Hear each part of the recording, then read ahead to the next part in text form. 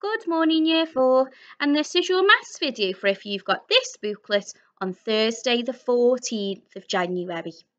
Now for today's learning we're going to be looking at page number 4, okay?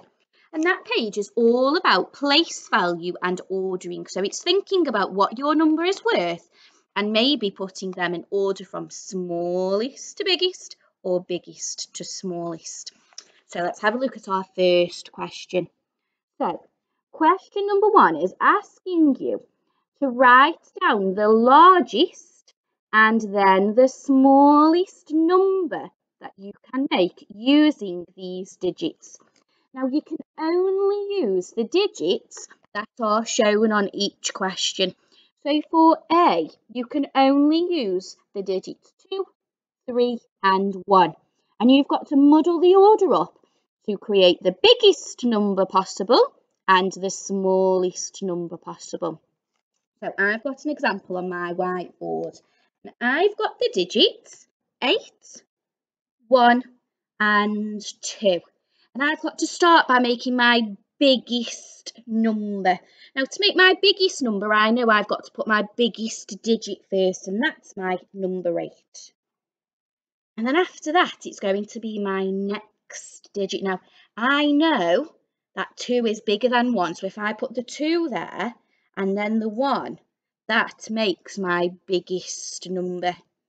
And to make my smallest number, I'm going to put my smallest digit at the start in the hundreds column. And that's my 1, and then my 2, and then my 8. So you can see that by just using those 3 digits, I've been able to create the number 821 as my biggest number. And for my smallest number, I've made the number 128. Now you've got a few questions to do like that Year 4, but please make sure that you're only using the digits that are in each question, okay? Now question number 2 then. So this is asking you to write the correct numbers in the boxes. And you'll notice here on A, where most of it has been done for you, that what we've done is we've partitioned our digits. So here we've got 6,972. And we've broken that down to show the 6,970. Does anybody know what my last number would be? Okay, so you've got to split your numbers into the thousands, hundreds, tens and ones. Now your final set of questions for today. I always think these questions are a little bit tricky because there are so many numbers for you to work through.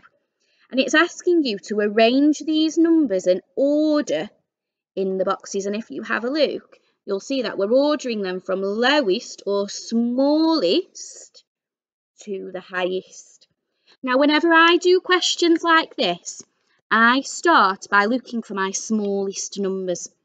And because all of my numbers are 3-digit numbers, I'm going to start by looking for a number that's got a 1 in my hundreds column, because I know that means my number is the smallest 3-digit number it can be. So I've got the number 131 in my 100s, 123 in my 100s, and 102 in my 100s. And I've just marked those off in my book using a highlighter. And I'm going to look at those 3 numbers and think, which of those is the smallest? Now, I know because 102 doesn't have any tens, that makes it my smallest. I'm going to add that in the box where it says lowest, 102. And then, so I don't forget that I've used it, I'm going to cross that number off. Put a little cross through it so I know I've already done that one.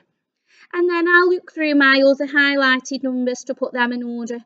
And then once I've done them and crossed those out, I'll then look for any numbers that are in the 200s and keep going until I've finished. Now remember that once you finish today's learning, you're going to take a picture of it and send it to the Year 4 email address. I can't wait to see how well you've done.